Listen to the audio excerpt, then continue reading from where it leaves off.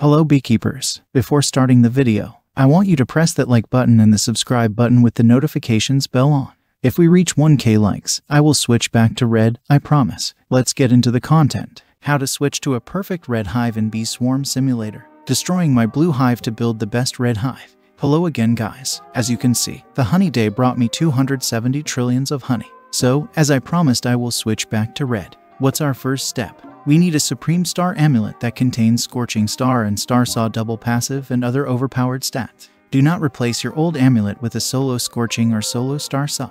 Wait until the game gives you the perfect double or a double passive, that is fine. I already wasted tons of honey and I got nothing useful for this color. That's the reason why I kept grinding for more honey. Oh wow, we finally have it guys. Without thinking a lot, we replace it because we can upgrade it later. That's what I'm talking about guys. If we had instead of convert rate, pollen stat, we were 5 of 5. I can call this 4.5 of 5. Never mind, we take it for sure. As you can see, in getting a perfect Supreme Star Amulet you need to save tons of honey. You can get lucky or unlucky. And now, the fun part everyone, where we switch to a red hive. I will get a few royal jellies, because I don't need that much. First of all, we need mythicals. We have to turn on until mythic auto jelly settings. And now, we have to replace the old bees. First we need 8 vectors. I will replace those tadpoles from the upper side of the hive. 1, 2, 3, 4.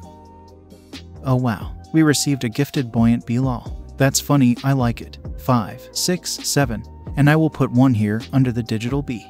Never mind guys, we keep this I guess. We put the last vector where the fuzzy bee is. Good job, good job. Now, we need 11 precise bees. I will place them under the vectors. You need precise bees, mainly for the Scorching Star. You need them too, for the super critical buff. We replace every blue bee first, because we don't need them anymore in a red hive. If you own a digital bee in the hive, just keep it. It has a chance to multiply the main tokens. For example, Bear Morph, Baby Love, Fire and other good things. I am replacing the bees that I need, because I want to make my hive look so cool. Same with the old blue hive. Talking about what bee to gift first, you have to gift the event bees first. And then I advise you to gift every precise bee. We are done here, but we need 1 more precise. And the last precise here. We need 13 spicy bees right now. I will replace those buoyants from the middle side and the ones that are in the downside of the hive. Here, we are done. Now, the downside of the hive, full of spicy bees. Done guys. We do some good progress here. We need only 1 music bee. So, we replace 2 of them with spicy bees.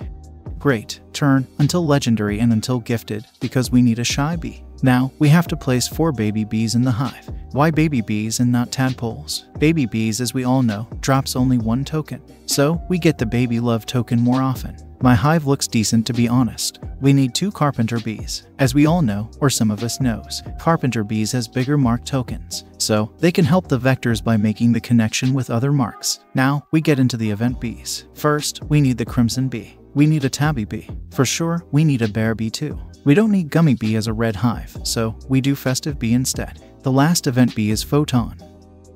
Don't forget that you need a gifted rage bee. I don't know if everyone know, but the precise targets works together with attack buffs. So, they do damage to mobs and they do damage to fields too. A gifted Riley bee for extra backpack space. Another bee that helps precise bees is the brave bee that gives extra attack. Place it in the hive if you own a drum beequip. Drum beequip gives you haste token. We place the carpenters where the epic bees are. Place the photon together with the other event bees. And now, let's place the vector bee that is missing instead of the single carpenter bee. And yes, you need a gifted basic bee for extra 1.2 pollen. This bee is important. Doing a recapitulation. We have 1 basic bee, 1 brave bee, 1 rage bee, 1 Riley bee, 4 baby bees, 2 carpenters, 1 music bee, 1 shy bee, 11 precise, 13 spicy bees, 8 vectors, 1 bear bee, 1 crimson, 1 digital, 1 festive bee, 1 photon and 1 tabby bee. I have enough tickets to buy a single star treat. I will gift crimson bee first. The biggest advice guys, gift the event bees first with star treats.